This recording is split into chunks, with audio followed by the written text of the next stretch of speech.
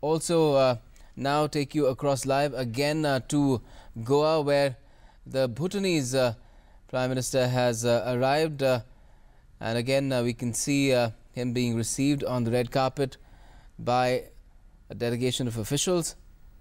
And Bhutan again part of BIMSTEC, and he's here for the deliberations that will be taking place. The formal proceedings will only begin tomorrow, but there's a banquet that will be taking place this evening, hosted by Prime Minister Modi.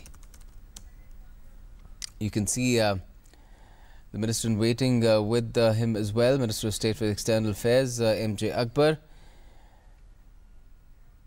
Bhutanese Prime Minister Tshering Tobgay there on the red carpet, being given a ceremonial welcome at that naval base, INS Hansa in Goa.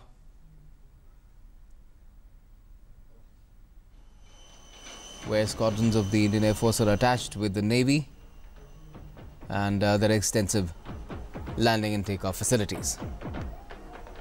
And that cultural presentation there, just to get the flavor in. Goa, of course, an international destination. It's on the map of where every person who wants to travel to colorful and interesting places, fun places, and this is just setting the tone for that as well. Goa hosts the International Film Festival. It is now a summit destination for the country, and that flavor is being brought forth here right when various international leaders, 11 of them in total, are arriving into the state.